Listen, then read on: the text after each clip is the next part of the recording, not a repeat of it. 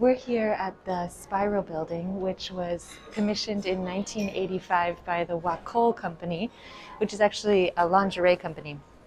And the name comes from this spiral shape that connects the first floor to the second floor. And it's a multi-use space. As you can see, this first floor is a restaurant and a gallery. And then you have a little shop. You have businesses, you have a theater.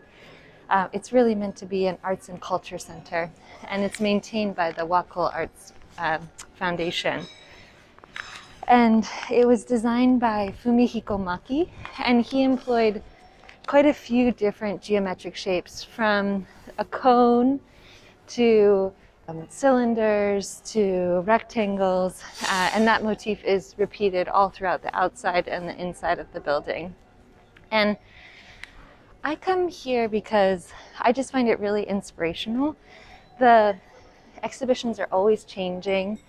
The second floor, this gallery shop, is full of tiny, beautiful things.